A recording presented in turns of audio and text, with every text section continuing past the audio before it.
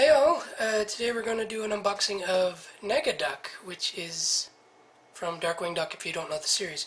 This is the Funko Pop edition. I've taken him out of the box.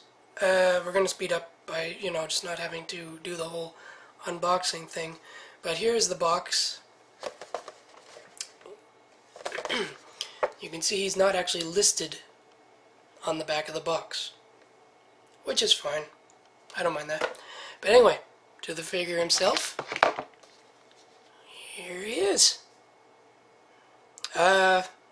Taking a look at this guy already, I don't really see any issues with the paint, except for ever so slightly on his mask in the back, but that's not going to bug me none.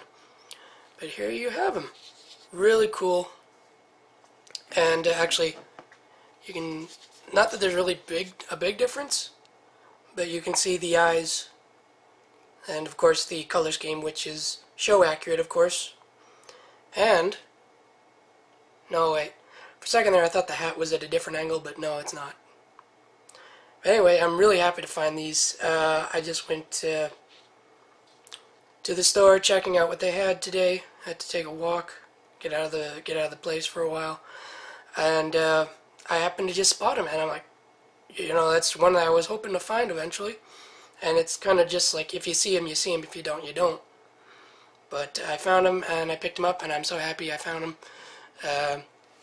Always did love this character.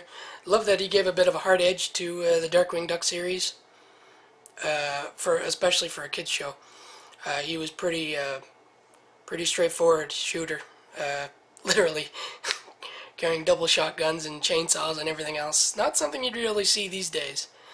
But I love that I found this guy. I love that the paint job is just great, spot on, no issues that I'm concerned with. And I will say, Darkwing here is the only one that I've ever kept out of the box, so might have to do the same with NegaDuck here. But anyway, that'll do it for this unboxing. Hope you liked the video, and we'll see you next time. Bye.